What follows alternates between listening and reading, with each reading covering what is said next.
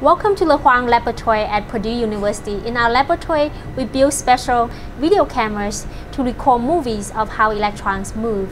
Why do we care about how electrons move? Because how far and how fast these electrons move in the solar cell determines its efficiency. The difficulty comes from that the electrons have very short amount of time to move from where they are created to where they are collected, generally shorter than 1/1000th of a second.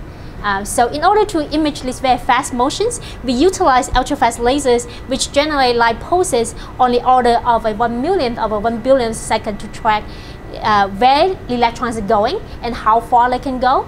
So then from this, we can tell the engineers what materials might be good for a solar cell and to build better and more efficient solar cells.